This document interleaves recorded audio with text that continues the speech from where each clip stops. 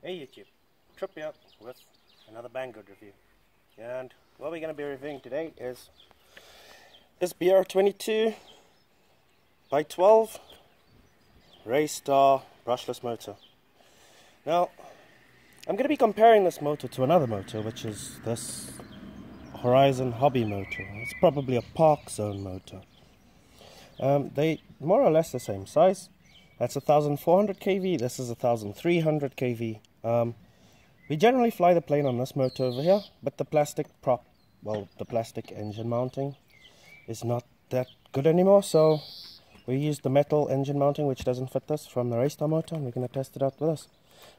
Both motors are going to be running on the same propeller, and I don't have a bunch of fancy gadgets to tell you exactly what the specifications are going to be like, but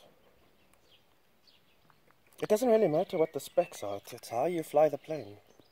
I mean, if this motor feels as good to fly as this one, then it doesn't really matter what the thrust is. I mean, you're going to notice those things when you're flying. So let's put the plane in the sky, let's do a bit of mild aerobatics and see if the motor is actually worth a damn. So I'm just going to plug that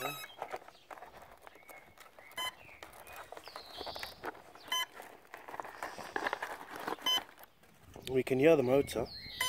Motor's telling us that it's got electricity, but it's not connected to anything just yet. It's not engaged, which is nice. I like it.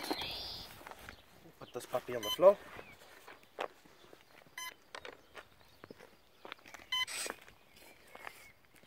And we're going to switch it on.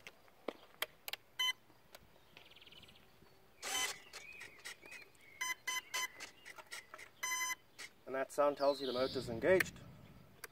Now we're going to go ahead and engage the throttle and take off.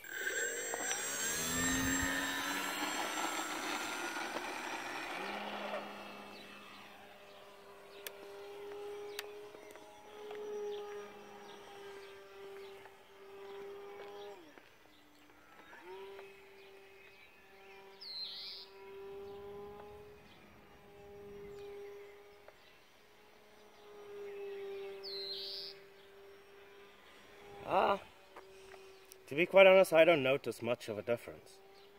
The stall speed is a little bit higher.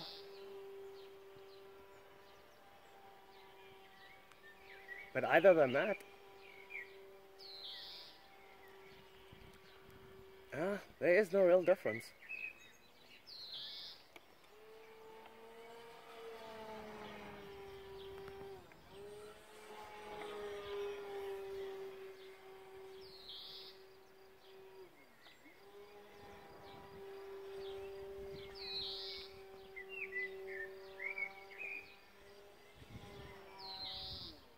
Yeah, there literally is no noticeable difference between the few motors. Like I said, the stall speed is a little bit lower, and the thrust, or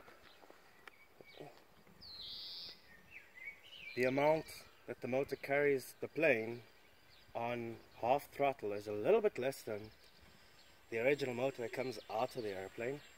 But on the whole, can I notice a big difference? No, plane still does the same thing it used to.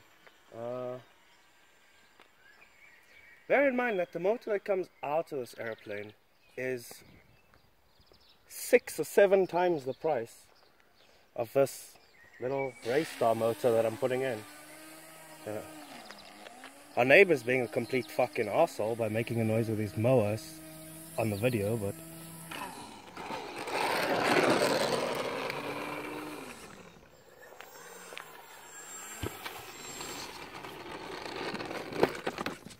yeah. Mind our neighbour, he's a bit of a dick putting his lawnmower on in the middle of our video, which is kind of a cock thing to do, but then again, everybody here acts like cock sometimes.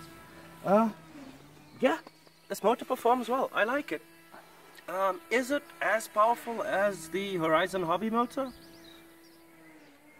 You know what? No, it's not. Not exactly. But I don't think that matters, because the Horizon hobby motor is 6 times the price, or 7 times the price of this motor. And this motor does, well, you can have exactly the same amount of fun with it. So why pay 7 times more for something when for 7 times less you can have the same flying experience. Do I recommend this Racestar motor? Yes, I do. There's just one thing I have noticed with this motor though, is it sort of bounces forward when the plane comes into thrust. And I mean, we can have a look at that. It moves forward, and you can see this in the air, more or less. What? It pulls away from the mounting, but I'm not so sure if it's supposed to do that. Maybe it's meant to do that, but as for power, I don't see the difference. I'm going to go inside and I'm going to check the voltage of the battery to see how much amps I pulled, or how much power I pulled out of the battery in that short amount of time. But yeah, as for this Racestar motor, it's 1400 kV. Should you buy it? Yes, you should. Is it a good motor? I'm not so sure how long it's going to last. It is a bit warm for that short flight. I mean, it is really warm for that short flight, so maybe it'll burn out sooner than expected. I don't know. We'll find out. I'll get back to you guys again in a few months' time with everything I've bought from Banggood to see how long they actually last. But as for this one right now, I like it. It's good. It's bang for your buck. Thanks for watching, guys. Bye-bye.